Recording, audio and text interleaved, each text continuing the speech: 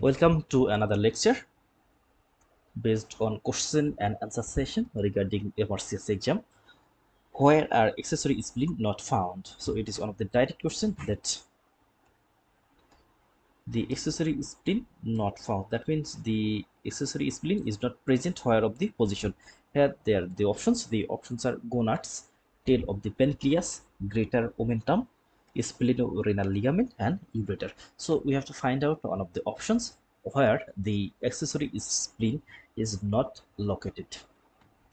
So here this is the picture of a person, thorax, abdomen, and part of the upper part of the thigh, and here we can see the accessory location of the spleen. First of all, we can see this is the position of the pancreatic tail. So accessory spleen may be present at the pancreatic tail, and we know the spleen is located normally at this place.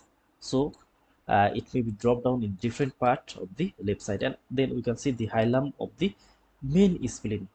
That means the spleen, we know the spleen is formed by the different parts. Initially it was not a single one, it is formed by very small uh, part, and so the one part may be present at the main splenic hilum. Then the gastrosplenic ligament, it may be present in the gastrosplenic ligament. Then splenorenal ligament, it may be present in the splenorenal ligament, the ligament which connects the spleen with the kidney, and this ligament is connected to the spleen with the stomach. Then it may present at the greater omentum here and also pelvis. So in the left side, in all of the any parts of the abdomen, it may be there may be presence of this and spleen. And at the same time, it is important that the spleen not a retroperitoneal organ, so usually it present anterior to the peritoneum or within the peritoneum or other ligaments. So here this is the spleen anatomy and location of the accessory spleen. Again, this is the splenic hilum.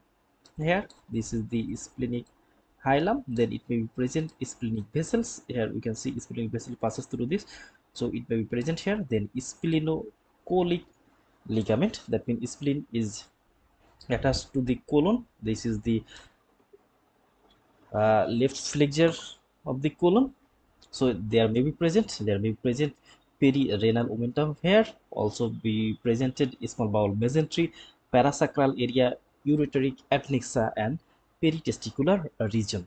But here we can see in case of ureter there is no mention of the ureter, because ureter is the retroperitoneal organ and it lies behind the in the posterior abdominal wall through different layers of the behind the different layers of the connective tissue here. So the accessory spleen it not reaches in the ureter. It may be present in the gonad, tail of the pancreas, greater omentum, or splenorenal ligament, which is usually anterior to the different type of the ligament. But ureter, as it is the retroperitoneal organ, the spleen usually not penetrate the peritoneum and reach posteriorly to the peritoneum. And here we can see details in short again, that the hilum of the pancreas, tail of the pancreas, along the splenic vessel, gastrosplenic ligament, splenorenal ligament, wall of the stomach and small intestine, greater omentum, mesentery, and gonads, but not in the ureter or kidney or urinary bladder, because they are retroperitoneal organ and it is not possible for the splenic segment to penetrate the different type of ligaments and omentum to reach in the retroperitoneal area. Thank you all.